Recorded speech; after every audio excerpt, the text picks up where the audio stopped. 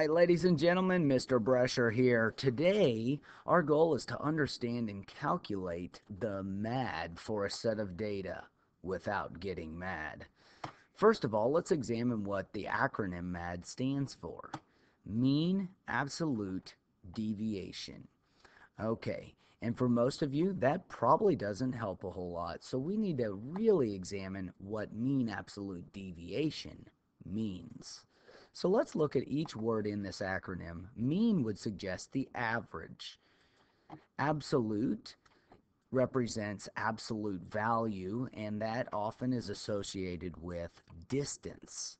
And finally, deviation, how much a number deviates from another or differs from another, might be a word we would use. The average distance that each number is from the mean in a set of data. So the average distance a number is from the mean. Again, you still might be confused, so let's look at an example. Find the MAD for a given set of data, and I specifically chose these simpler numbers to help you better make sense out of the MAD.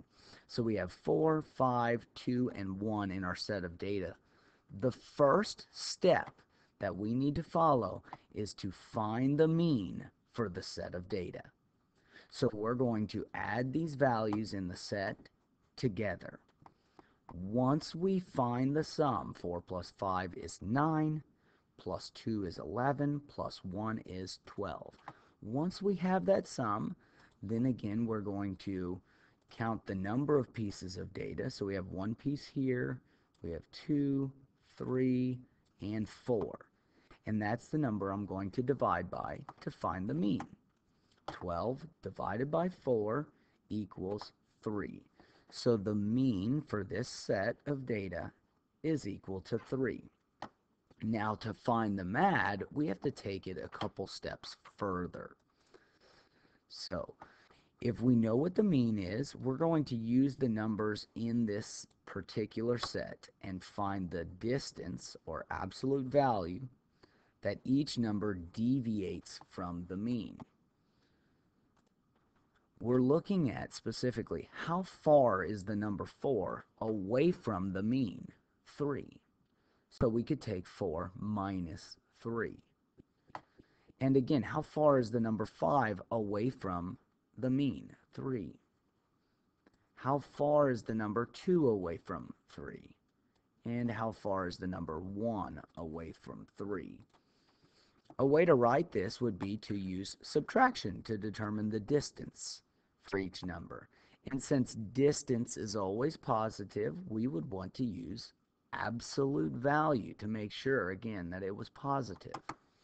4 minus 3 is 1, and the absolute value tells us it must be positive.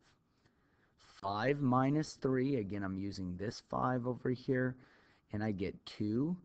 And again, with absolute value, it's positive. Now, 2 minus 3, we get a negative 1, but since its absolute value of negative 1 is a positive 1. And finally, 1 minus 3 is negative 2, but again, the absolute value of negative 2 is going to give us a positive value of 2. Now, these all represent distances, the distance that each number in the set is from the mean. The next thing we need to do is add those distances together.